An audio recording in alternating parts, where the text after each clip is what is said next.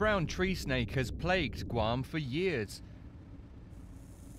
destroying native wildlife, eating birds' eggs, biting residents, and knocking out electricity. Unlike many snakes, brown tree snakes eat prey they did not kill themselves and are vulnerable to acetaminophen. Taking advantage of these two weaknesses, scientists decided to airdrop dead mice laced with acetaminophen and attach them to streamers in areas near Guam's sprawling Andersen Air Force Base. The dead mice would be dropped by hand, one by one, from helicopters. Mice with streamers would be caught in the branches and the forest foliage where the snakes live and feed.